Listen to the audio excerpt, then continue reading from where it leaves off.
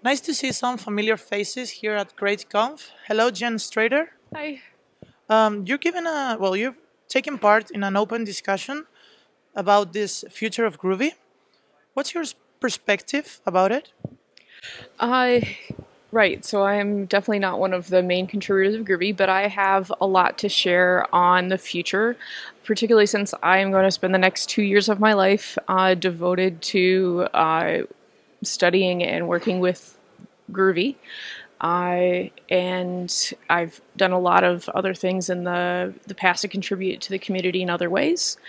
So I'm really excited to be part of that and talk about my perspective. Okay. You're also talking about Codenarc, right? Codenarc? What is it? So CodeNarc is a static analysis tool for Groovy code to catch some very common bugs, as well as to help enforce style guides that you can choose yourself, or some common ones that we agree on as a community. What about the great ladies?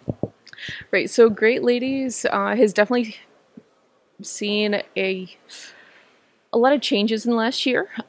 We're moving around a lot, met lots of cool people in all the conferences I've been to, and gotten to meet some people doing really amazing things.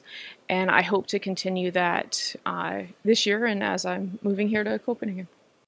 Okay, so thank you for talking to us and see you around. See ya.